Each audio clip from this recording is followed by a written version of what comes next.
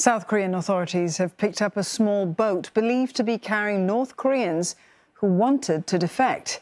Now, if confirmed, this would be the second case this year of North Korean defectors seeking to reach South Korea through a sea route.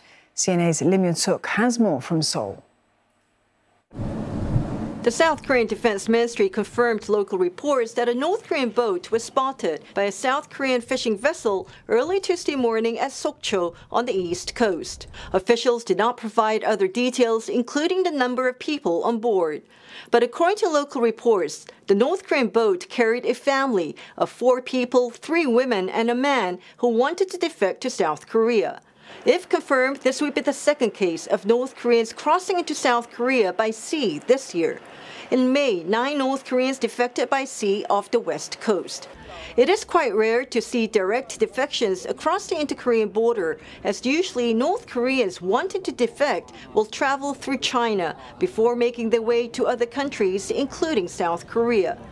There are currently about 35,000 North Koreans who have defected to South Korea, but the number of defections has dropped since North Korea sealed its borders in 2020 at the height of the COVID-19 pandemic.